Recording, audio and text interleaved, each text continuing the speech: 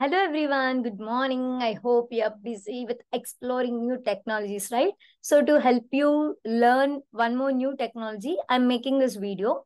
And in this video, we are going to learn about 5-pen PC technology today. So before starting our video, I just want to know uh, whether you checked out my last video, which was based on NFC technology.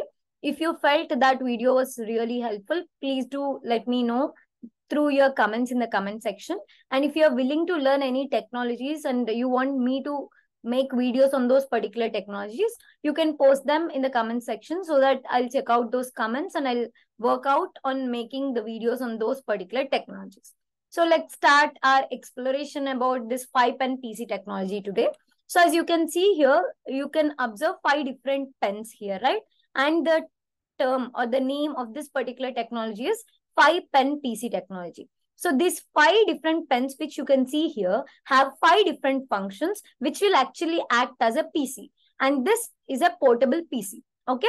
So let's understand the features of these 5 different pens. How do they work? What is this technology is all about? And then we understand the merits and demerits of this technology. I hope you're all ready to explore this technology. Let's start. And I have an issue with the slideshow. That's the reason I'd be presenting the screen in this way only. Sorry for the inconvenience.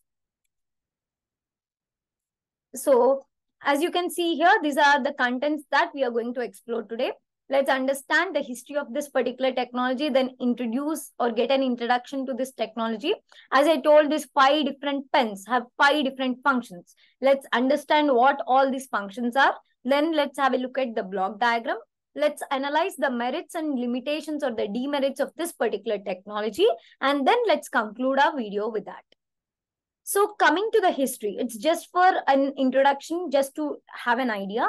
So this pen style personal networking gadget was actually created in the year 2003 by a Japanese technology company, which is called NEC.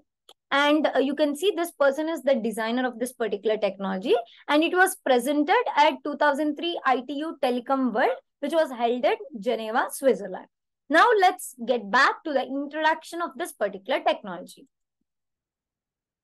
So as I told you, this pen style personal networking gadget package includes 5 different functions. That is the reason we are calling it as 5-pen PC technology. So coming to the 5 different features that are offered by this particular technology, they are CPU pen, camera, virtual keyboard, visual output, and a phone which will act like a communication device. So if you observe the table here, it's mentioned concept component, function, and reliability. So to understand this table in a detailed manner, if we get an introduction of each of these components in detail, then you can understand or analyze this table very easily. This table is completely based out on the information that we study about each and every component. So let's start our discussion. Before that, just let us have a look at the block diagram. As I told you, there are 5 different components. One is the CPU pen. This is the keyboard, which is virtual keyboard. Here we have a camera pen, which will act like a camera. Then it's an LED projector, which acts as a monitor. And then this is another pen, which will act like a communication device which works with wireless technologies. So let's understand how these 5 different things are working together in detail right now. So starting with CPU pen. So if you see, we know that CPU is central processing unit. Why are we calling this pen as CPU pen? It has functionality which is similar to that of CPU, and we actually call this pen as computing engine because it helps in the process of computation. We use dual core processor for this CPU pen, and it basically works with a Windows operating system. Now coming to the next one, it's a communication pen.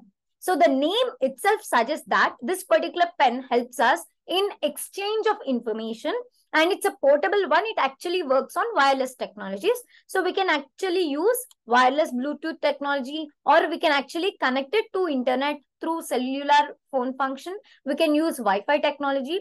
So it is basically helping us in exchanging the information with the help of wireless connections.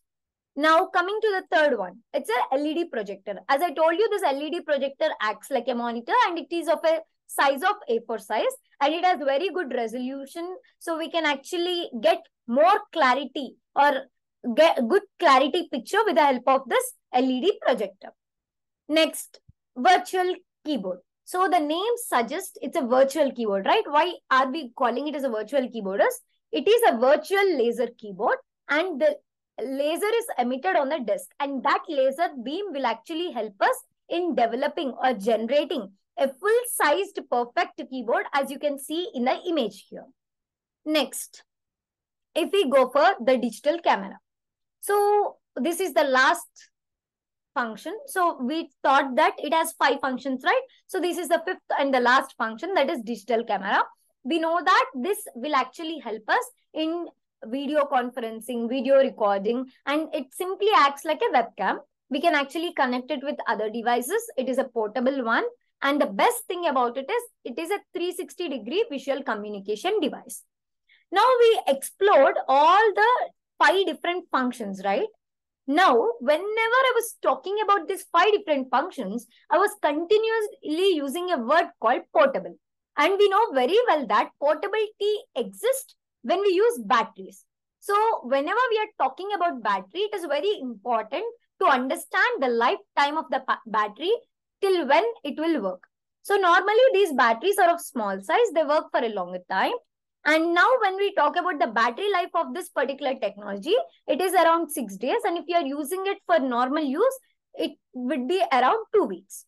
Now coming to the merits, obviously you can guess the merits, right? It is portable, feasible, ubiquitous computing can be done with this particular technology and we are using Wi-Fi.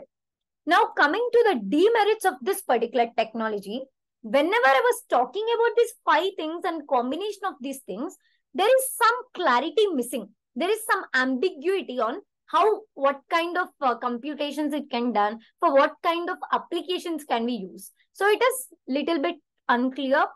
And coming to the cost, as we are getting all these things together and which is portable, cost will be more. Battery life is one of the limitation that we have to work on.